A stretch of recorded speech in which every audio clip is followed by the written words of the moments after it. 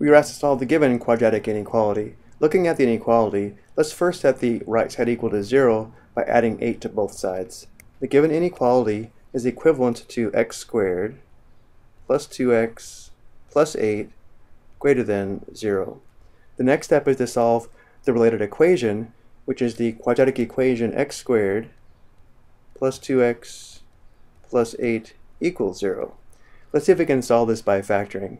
If the left side does factor, it will factor into two binomial factors, where because the first term is x squared, which is equal to x times x, we would have x in the first position of both binomials. The second terms of the binomial factors would need to be the factors of positive 8 that add to positive 2. Unfortunately, there are no factors of positive 8 that add to positive 2, which means this does not factor. And therefore, to solve the quadratic equation, we will need to use the quadratic formula.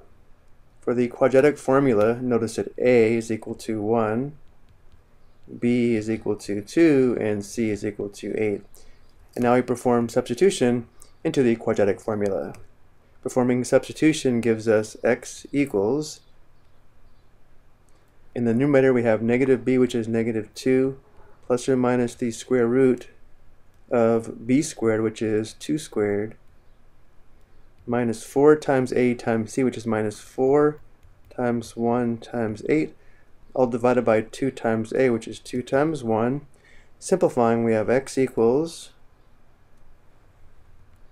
negative 2 plus or minus the square root of 2 squared is 4. And then we have minus 4 times 1 times 8, which gives us minus 32, all divided by 2 times 1, which is 2.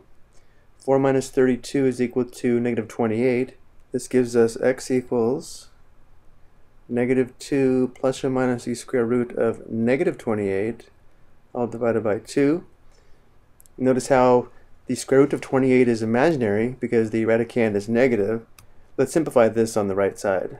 The square root of negative 28 is equal to the square root of negative 1 times 2 times 2 times 7. The square root of negative 1 is I.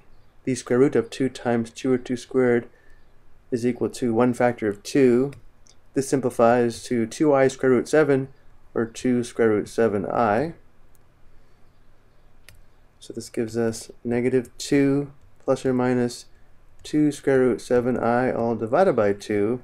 If we wanted to, we can simplify even further. This gives us x equals negative 2 divided by 2 plus or minus 2 square root 7i divided by 2. And notice how both fractions simplify. Here we have negative 1.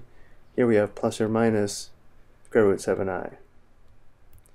But the important thing to recognize here is that we have two complex solutions, which means there are no real values of x that satisfy the equation or make the expression x squared plus 2x plus 8 equal to 0. So normally we take these solutions, plot them on the number line, and then test the intervals.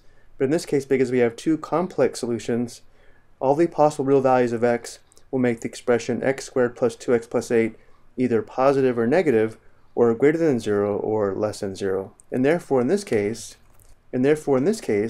we only have to test one real value for x. And let's test the easiest value of x equals 0. If x equals 0 does satisfy the inequality, then all real numbers will satisfy the inequality. And if x equals 0 does not satisfy the inequality, there is no solution to the quadratic inequality. So substituting 0 for x into this form of the inequality here, we have the square of 0 plus 2 times 0 plus 8 greater than 0. Simplifying on the left, we just have 8 greater than 0, which is true, which means all real values on the number line are true, and therefore the solution is all real numbers. So to graph the solution, we graph all real numbers on the number line, so we graph the entire number line. We can also state the solution as all real numbers, or using interval notation, because we approach positive infinity to the right and negative infinity to the left. We have the interval from negative infinity to positive infinity using interval notation, and for positive and negative infinity, we always use parentheses. So here are 3 ways to express the solution to the inequality, which is all real numbers. Before we go, let's also verify this graphically. And let's use this form of the inequality to verify the solution graphically. To verify the solution graphically, we graph the function f of x equals x squared plus 2x plus 8, which is graphed here in blue. Because we want to determine when the expression on the left is greater than 0, we need to determine for which x values the function is above the x-axis. Function values are greater than 0 or positive above the x-axis, equal to 0 along the x-axis, and less than 0 or negative below the x-axis. And looking at the graph of the quadratic function, notice how the entire graph is above the x-axis,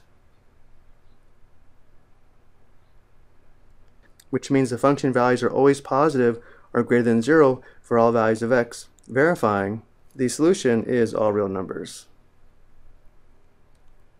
I hope you found this helpful.